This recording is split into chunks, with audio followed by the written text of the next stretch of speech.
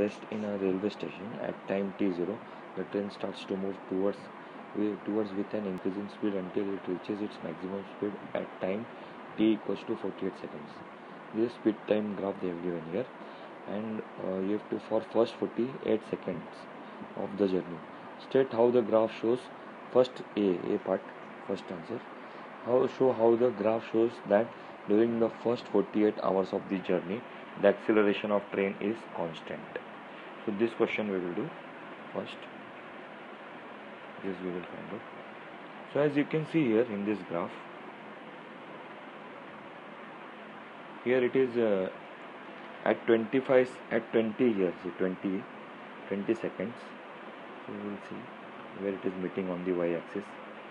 So it is coming to 25. Okay. So it is coming to 15, 10, 11, 12, 13, 14, 15. So 15 meters per second. And for 40. So for 40 it is coming to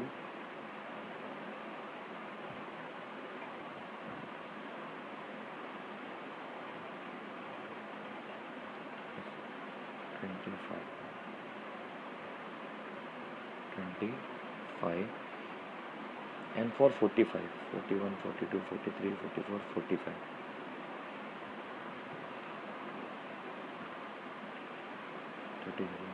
It is coming to 35. So 15 meters per second increment is there. Here also 15, here also 15, here also 15. So everywhere it is constant. So that means speed is constant. So we can write that speed is constant. Speed is constant, and also graph is straight. And graph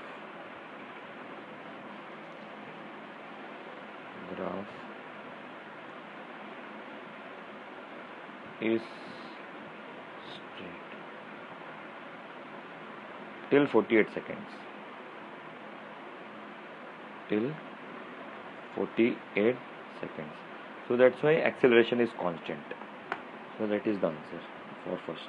Now we will do second part of the question, B part. A second, calculate the acceleration, this one, of a train during the first 48 seconds of the journey. So this question we will do. So acceleration means change in velocity upon time. So acceleration equals to rate of change of velocity, means final velocity minus initial velocity upon time. So final velocity v minus initial velocity u upon time. So as you can see here final velocity is, as you can see in this question, so final velocity is 30 here, this point here we will coincide with y-axis and see 30, 31, 32, 33, 34, 35, 36.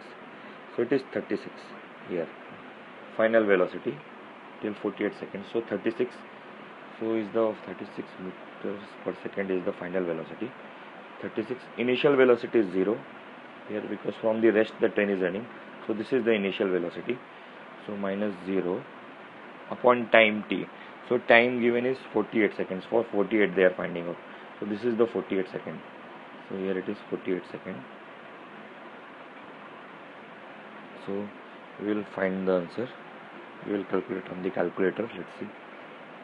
So it is coming 0.75 meters per second square acceleration. So now take the next part, B part. So as you can see here, they have asked this. After the time t equals to 48, the train continues at its maximum speed for another 72 seconds. So 72 seconds maximum speed. So we will, and what they have asked on figure 1.1, sketch the speed time graph for next 72 seconds of the journey. Means next 72 seconds means we will find out. So 120 is the final time. So 120 minus 48 seconds, so equals to 72.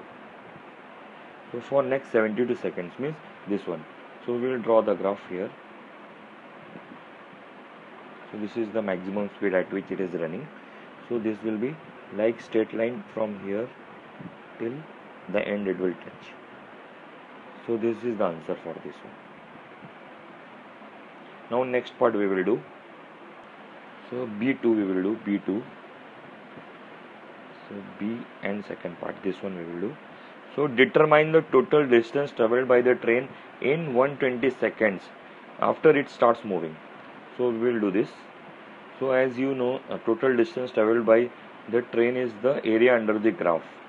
So area under the graph, that means we have to find the this area under this whole area. So this whole area we will find out. So here you can see two geometrical figures are formed. First is this triangle, okay, and second is this rectangle. So this is the rectangle. Here it is. So two geometrical figures are formed. So this is A, figure A, and this is figure B. So area of this triangle and area of this rectangle, if we find out, so that will give our answer for this. Okay, so this and this AB. So as you can see here,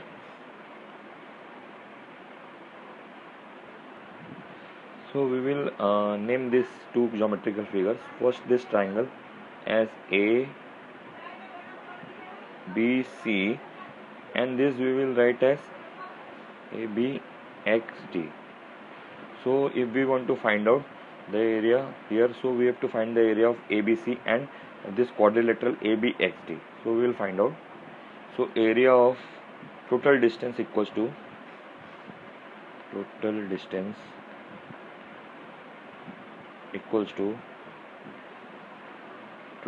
covered equal to area of triangle ABC plus area of this quadrilateral ABXD. So let's find. So length CB is the base of this triangle ABC. Length CB, this one. So length CB. So length CB is 48. So this is 48. And height. Height means AB. Length AB is the height. So length AB is the height means this one. So it is 36. So we will write, substitute the values, half into 48 into 36. This is 36 and this is 48. So this is done. Now for this rectangle we will find out length into breadth. So length is BX and breadth is DX or AB we can take. So length of BX. So BX, as you know well, it is 72.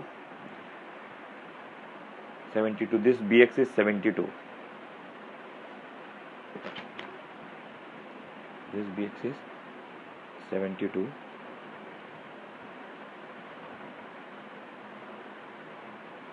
And height is again here 36 only. BX is 36.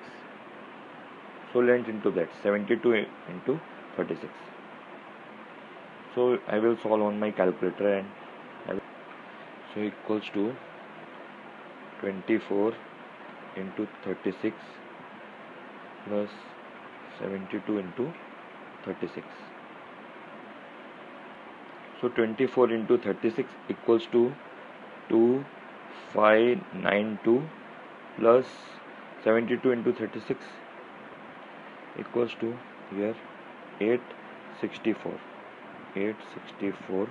So we will add and we will find out the answer.